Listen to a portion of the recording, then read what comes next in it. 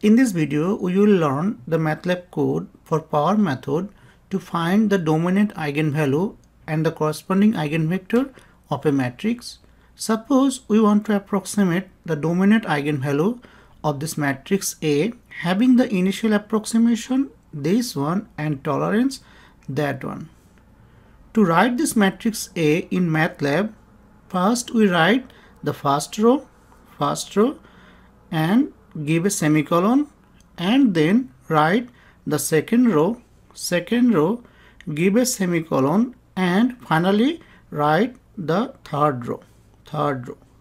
Also, each element of the matrix will be separated by at least one space. To show that this gives an output in matrix form, let's copy and paste it in the MATLAB command window. Now I am in MATLAB command window, so paste the matrix A and press enter. So we got the same matrix A. Now let's solve this problem using the MATLAB code. This is the MATLAB code for power method. In our problem, we have this matrix A and this initial approximation 1, 1, 1.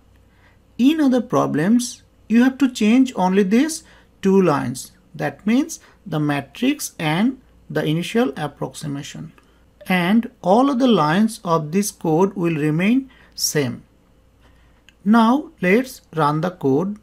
So click on run and go to command window. So the dimension of this matrix is 3 and tolerance is 10 to the power negative 3. It will be given. And maximum number of iteration, suppose it's 100. So after 8 iteration, we got this eigenvalue and this corresponding eigenvector. That means after 8 iteration, we got this eigenvalue and corresponding eigenvector. Let's run the code one more time. So dimension is 3, and now change the tolerance to 10 to the power negative 6. And iteration is 100. So after 14 iteration, we got this eigenvalue and this eigenvector. Thanks for watching.